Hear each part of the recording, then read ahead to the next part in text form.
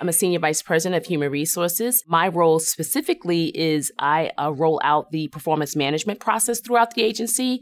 I'm also an executive coach where I help people figure out how to work through the team dynamics within their groups.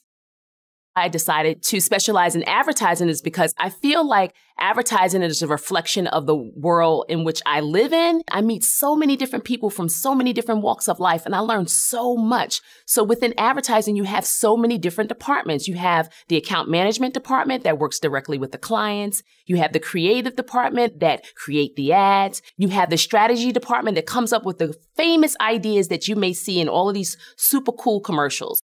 Be consistent and have good grades. Be the best daughter, the best sister, the best cousin you can be. Always think about how you can offer up some good advice to someone. I think that all of these things will help you become a better person, and it will help you become a better leader.